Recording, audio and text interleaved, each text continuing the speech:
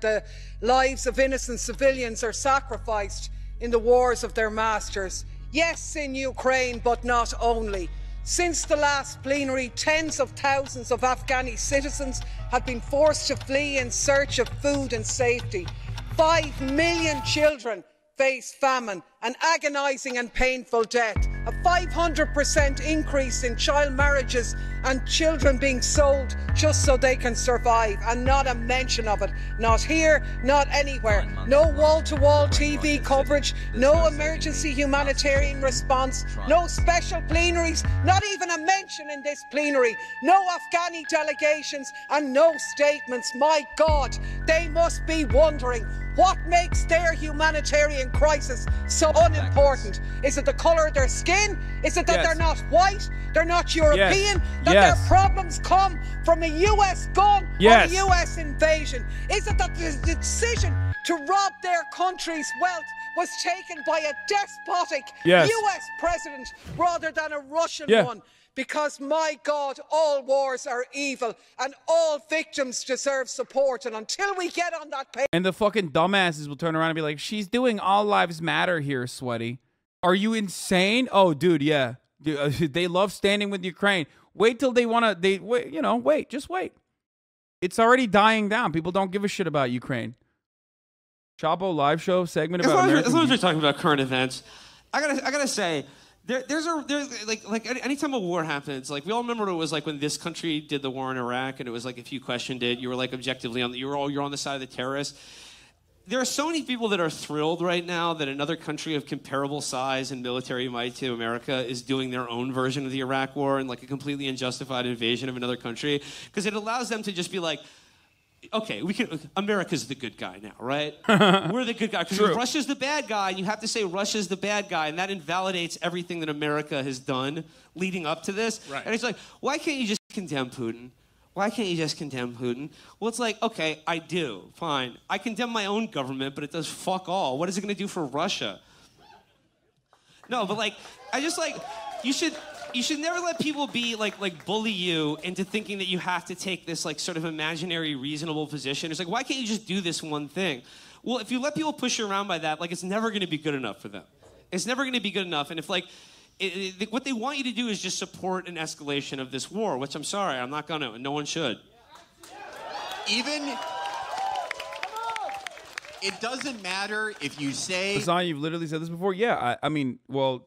The Chapo boys and I are good friends, and I love them, and I think their takes are good. You know, we sometimes have disagreements, rarely, but...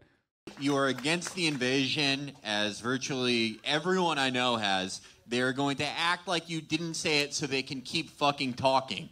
Because Which is pretty funny. Like, I mean, Felix knows. Like, he sees the fucking treatment that I get, the ass-blasting treatment that I get from fucking all these, like, psychos on the internet.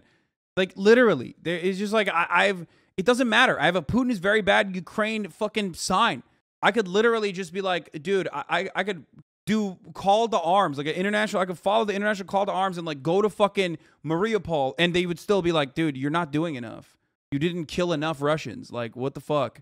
It's very clear that you just, you know, it's very clear that you are your allegiance. Because the moment I turn around and say, hey, this is literally fucking... like insane. What is happening here is fucking insane. They're still going to turn around and be like, well, that's unacceptable, sweaty. Your tweets should absolutely reflect the unconditional support for nuclear war. You'll be side by side with some interesting patches and armbands. Yeah, I mean, that too. They are so excited to have a war like this where America is not, in their minds, one of the bad guys. Subscribe for 6 no months. matter what, you cannot jump when they tell you to fucking jump. And in 5 years, when some Frankenstein collection of right-wing militias is terrorizing Ukraine just like it has, using our weapons, and they pretend like they weren't riding this fucking wave, you better remember. Putin bad, Ukraine good.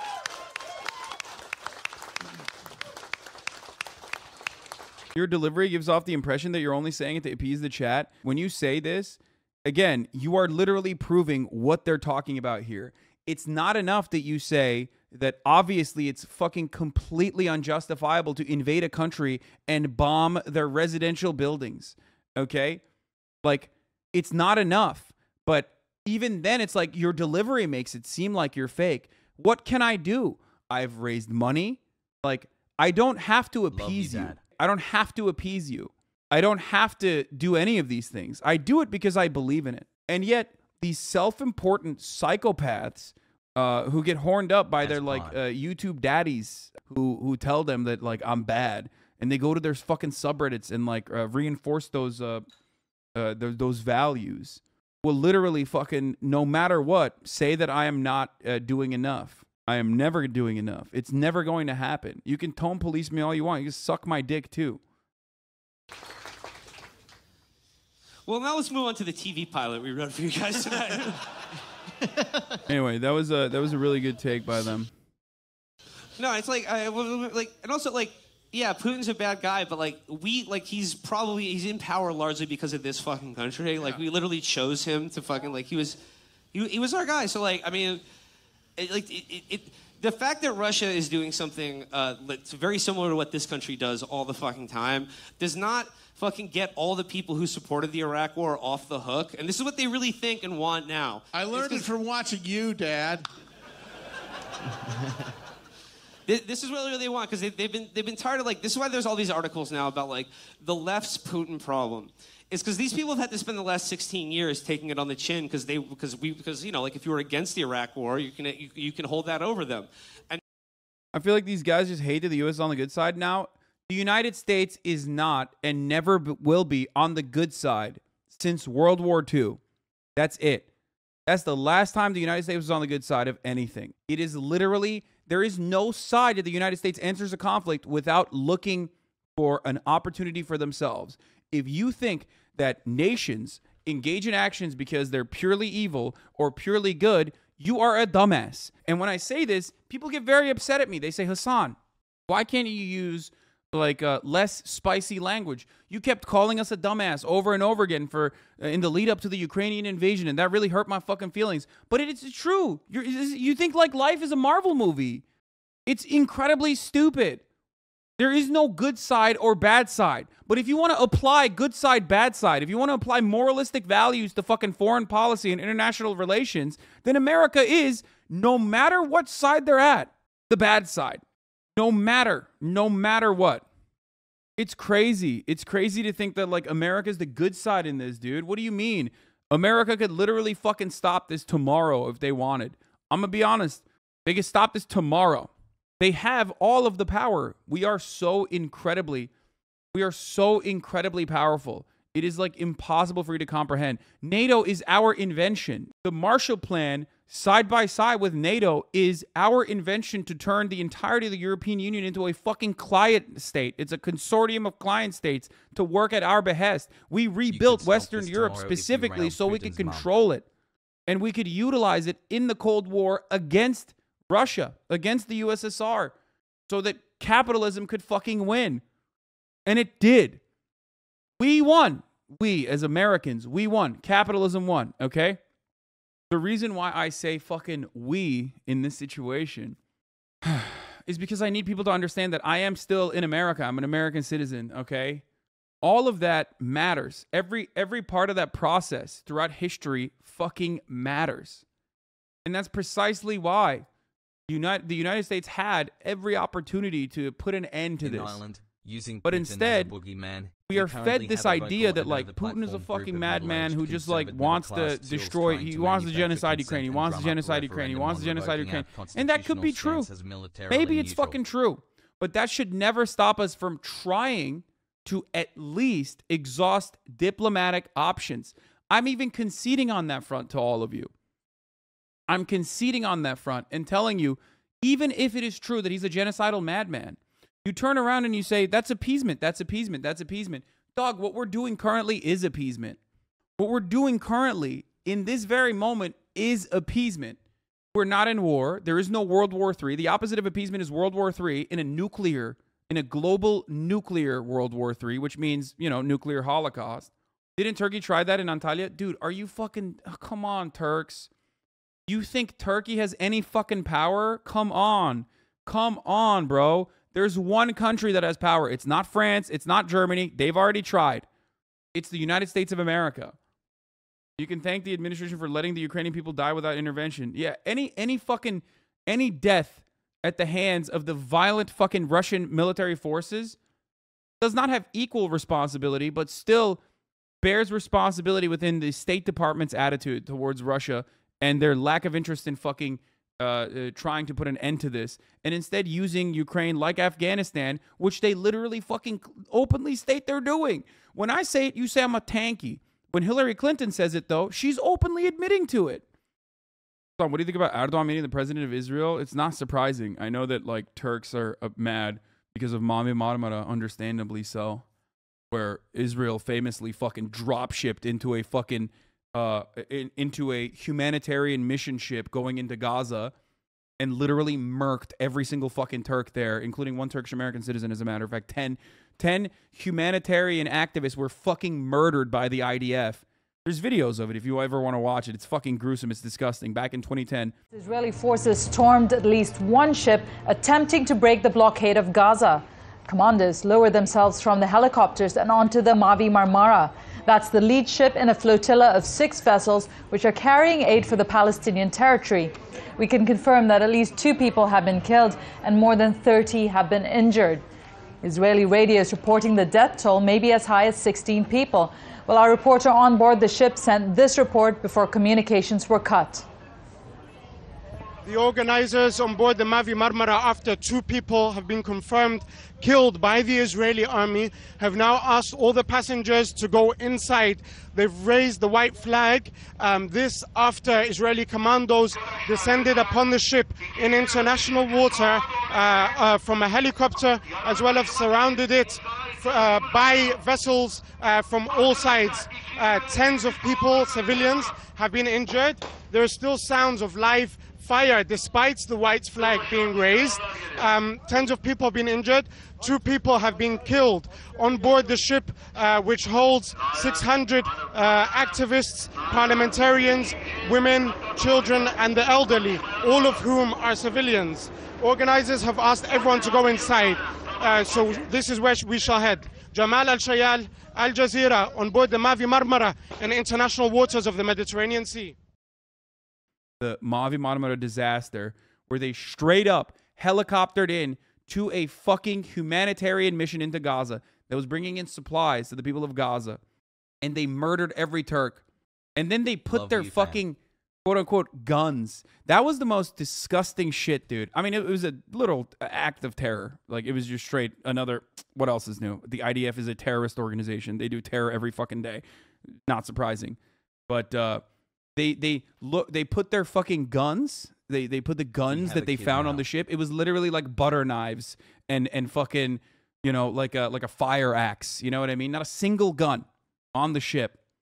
You can find the videos. You can watch them shoot unarmed people from their helicopter, which they roped into a humanitarian ship and mercilessly executed 10 Turkish people. Anyway, yeah, the Gaza Flotilla raid, Mavi Marmara is the name of the ship. International law, baby. What's up? International law, right? You said the USA could end this war tomorrow. How? Literally concessions, negotiation, exhausting the diplomatic opportunities, and giving Russia an exit ramp. Giving Russia an exit ramp. Dude, we can't get our own people to wear a mask or get a free shot. This big bad conspiracy stuff is nonsense. Dude, America has the biggest fucking dick at the table still, okay? It's gotten a little bit smaller. It's getting colder out there. So America's penis is shriveling a little bit. Yeah, baby, let's go. Because the Chinese penis is coming. But ultimately, it still has the biggest dick. It's not a fucking big bad conspiracy. Stop washing away literally 100 years of fucking international relations that has been carefully crafted, conducted, and done specifically so that like a global capitalist hegemony could exist with America at the fucking imperial throne. How do liberals justify Israel's actions, America's actions, and the lack of condemnation for America in a similar capacity to the understandable and desirable condemnations towards Russia for the exact same actions? How? I would even go so far as to say there's more justifiable. It's still unjustifiable regardless, but at least one is in your fucking backyard. The other one is literally, you know, tens of thousands of miles away. How has the world not fucking gotten together and said, America, what the fuck are you doing? You can't invade Iraq. That's unacceptable. We're going to sanction you. How? Explain to me how, if this is a big global conspiracy. Or maybe it's just not a global conspiracy at all. It's just out and about in the open. American libs are the biggest nationalists and Western supremacists when it comes to geopolitics? Oh, absolutely. Abso-fucking-lutely. It's wild to just like hand wave away hundreds of years of fucking foreign policy, okay, and international relations and also global capitalism for a brief moment to just like defend, oh, little America, we can't even get people to wear masks. Come on, we can't do any domestic policy. Yeah, it doesn't matter because the State Department is in unison, okay? That is a fist. Our corporations and our capital owners work side by side with our State Department. There's always bipartisan consensus when it comes to American imperialism. Do you think that is an accident? There's like one person that fucking voted against invading Afghanistan. One person in Congress. That's it. One. You're going to fucking tell me that that's a conspiracy? America has no power. America has no power. It's just an accident that Nancy Pelosi was clapping when Juan Guaido was being put up as the real, it should be installed as the real leader of Venezuela. When Donald Trump, who's the big bad Nazi. No, it wasn't Bernie. No, it wasn't. It's just like, how did this happen? America is now a small bean. That's it? Small bean politics in America? But you know what is no doubt about it. We're living in... But that's the other thing. Like, we're starving fucking kids in Afghanistan right now. All those women that we supposedly give a shit about. We're literally starving them. We're starving them in Afghanistan currently as we have this conversation. There's an ongoing famine in Yemen with our guns and our laser targeting systems being done by our allies. And you sit here and you say, oh, America has no power. There is no power. We can't do that.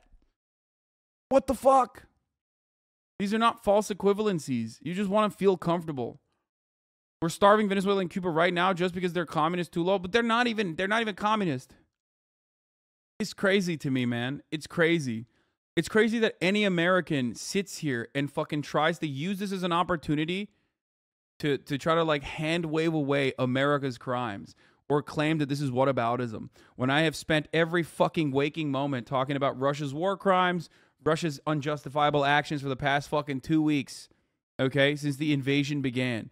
And it's wild to me that a fucking brief moment where we talk about America's like insane amount of global power and goodwill that it's created or forcibly created for itself, being used towards diplomacy when it's not being used towards diplomacy. And if America bears a little bit of the share of responsibility in that circumstance, knowing full well that they were never going to allow Ukraine to join NATO, but never openly admitting that reality for God knows what reason, I wonder, or you know, numerous other things like that, not trying to enforce a Minsk-style neutralization agreement that would have, you know, hurt Ukrainians' feelings in that situation and denied them their sovereignty, certainly.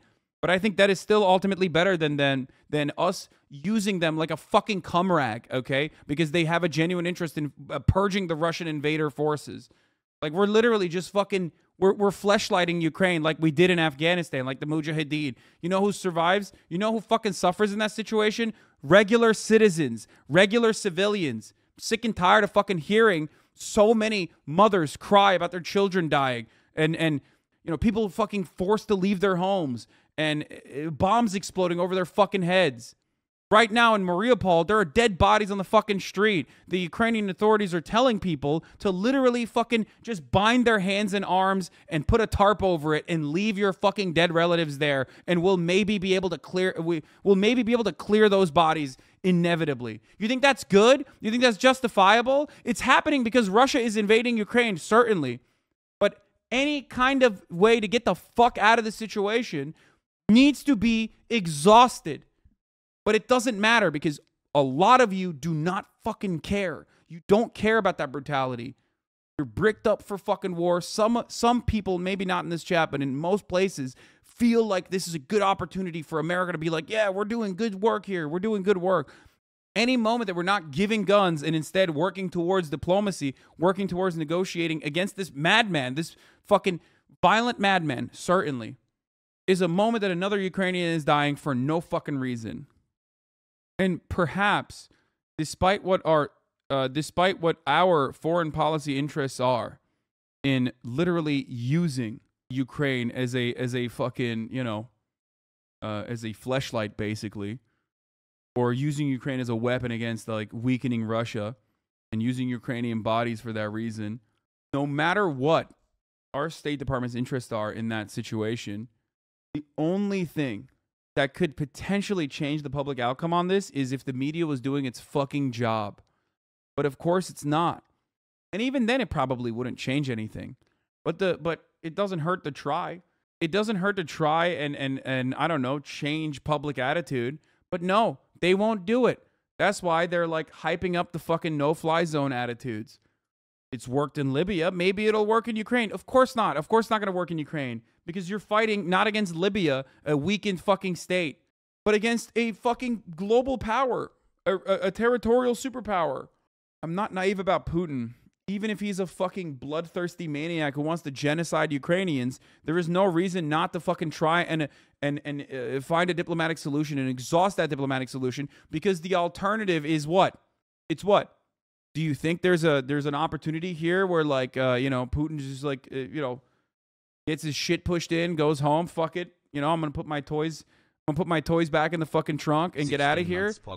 Do you think he brought the Iskander missile launching platforms for funsies, or do you think he's gonna use them in Ukraine the moment that he's like, all right, fuck this, we've taken too many fucking casualties, I'm done? What do you think happens when those platforms launch? Not just fucking, you know, what do you think happens when those platforms launch something that America has launched before as well? Like a little baby nuke, maybe. Just to do a show of force. Just to demonstrate exactly how powerful Russia can be if they want to be. Ukraine is more of a condom than a fleshlight? True. That is what's going on. How are we responsible for Putin invaded? No, Putin still bears the brunt of the lion's share of the responsibility. The lion's share of the responsibility. Of course. Make no mistake. You have to feel. The only reason why you can feel this way, I think, the only way you can arrive at the conclusion other than what I'm saying, being like that Putin is still fucking ultimately responsible, is if you think like America has to be good here. Like America has to be good. I think that's like the main difference in opinion here. In times of catastrophic crisis where... You say those words, but your overall coverage gives off sussy vibes. I don't care.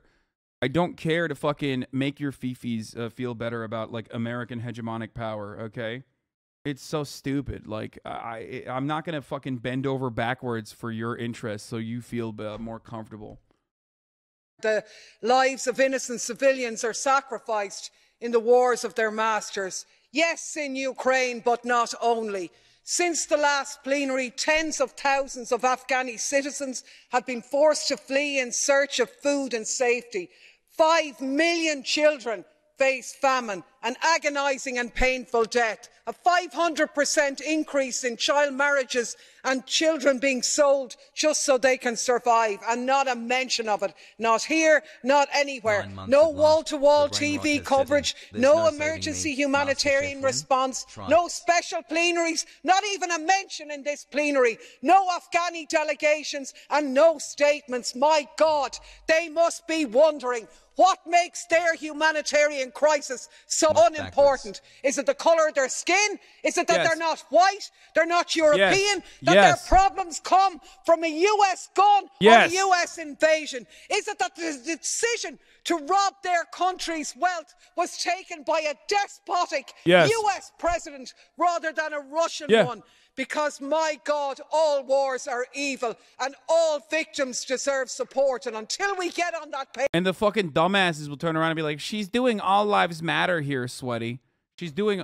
Like, the disgustingness in which I've seen fucking actual, like, literally, like, fucking anarcho-communists or whatever, like, people with black flags on their fucking Twitter bios. Oh, my Lord. the amount of people that I've heard say, like, this is an all lives matter take. You're trying to all lives matter. Hey, dumbass, all lives matter is an unjustifiable and bullshit position because the people that are pushing for all lives matter are not actually hurt in any situation. They're just using it as a deflection. They're using that as a way to deflect the conversation away. This is ongoing shit. If white people were being fucking brutally murdered at a disproportionate rate by the police and we were only talking about fucking black lives, then yes, there would be a point to all lives matter or white lives matter. But that's not going on. Notice how I said disproportionately. It's wild. It's fucking wild. The U.S. withdrew from Afghanistan, but it's our sure this is all our fault what happens after we left. Of course it's our fault. Of course it's our fault. And we're continuing to starve Afghan people. The Afghan people. What the fuck do you mean? We have no credibility whatsoever. The issue is Westerners aren't even saying all lives matter. They're only saying only the Ukrainian lives matter, because when the fuck have they ever cared about the plight of brown people in the Middle East? Bro, they wouldn't even give a shit about Ukrainians either if the media wasn't fucking constantly talking about how Zelensky is daddy. Let's be fucking real. And they'll feel very angry and they'll feel righteous indignation. But that's it. They don't even care about the Ukrainians either. It's not like they give a fuck. Like, let's be real. You think they give a fuck about Ukrainians? Get the fuck out of here.